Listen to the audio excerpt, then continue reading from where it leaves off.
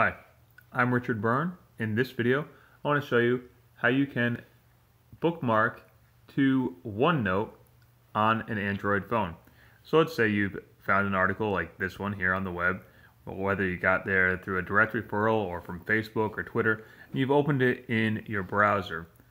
In the upper right corner, open the little menu and select Share, and that will then open up all of your sharing options. You can see I can share it to my friends, or I have OneNote installed, and I'll simply tap on the OneNote option, and we'll see here I can now save it as an image, and that'll save the page, or just save the link that way, and tap Save.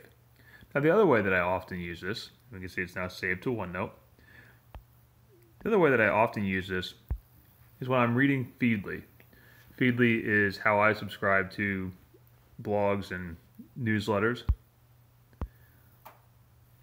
And so let's say I've opened up this article here in Feedly and I find it interesting. I'm just going to tap that button in the upper right hand corner, select Android, and then choose OneNote.